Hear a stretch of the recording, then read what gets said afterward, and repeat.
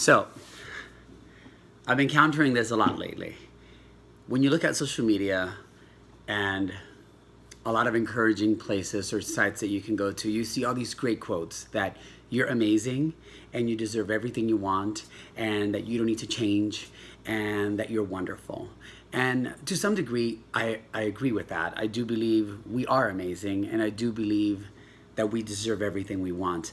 But to think that just waking up and that alone makes you amazing, I think there's a bit of a disconnect here. I mean, a lot of this stuff on social media, it is wonderful to see and to read and to hear, but it's also very self-serving. It's kind of like the person who breaks up with you and tells you all these amazing things, and yet they're still breaking up with you. It's like they're not really saying it for you. They're saying it for themselves. So I think we have to strike a balance between this, you're amazing, and actually doing things and taking steps to become amazing. Because we are amazing, but you have to tap on what that amazing quality is. You don't just have it because you were born and there you are. And I know some people are totally going to disagree with me, and that's fine, but look around you. Look at the state of the world we live in. I think the problem we have is that all these people are walking around thinking they are amazing. And I've met a lot of people, and no, there aren't that many people that are amazing. And I really think if we focused a little bit more on the things that don't make us amazing, I think that could ultimately make us amazing. So, I mean, if I wake up every morning and all I say to myself is, I'm amazing, I deserve everything the universe has to give me, I don't need to change. I'm pretty amazing. But if I can wake up and I recognize, you know, my behavior yesterday was a bit selfish.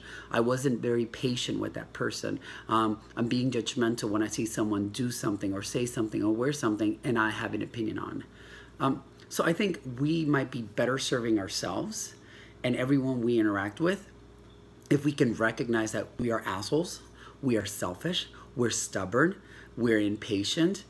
And if we can do that, then we're on the lookout for those behavioral patterns, and then we can change those patterns.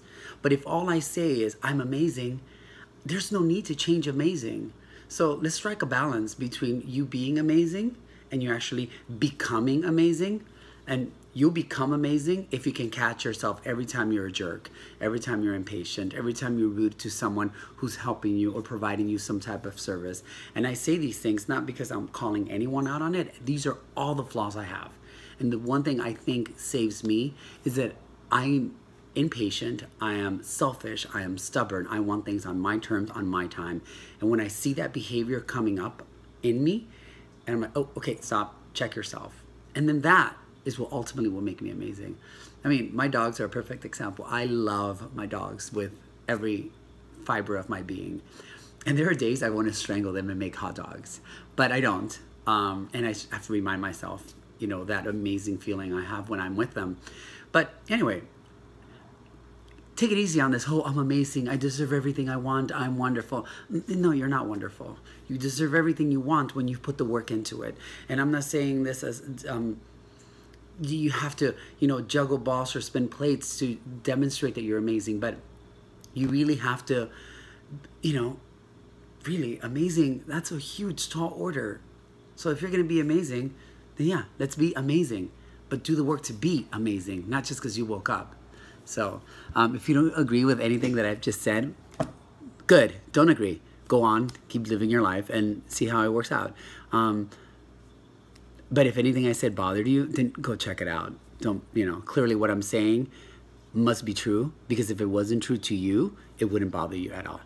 So in my limited view, that's what I think. What do you think?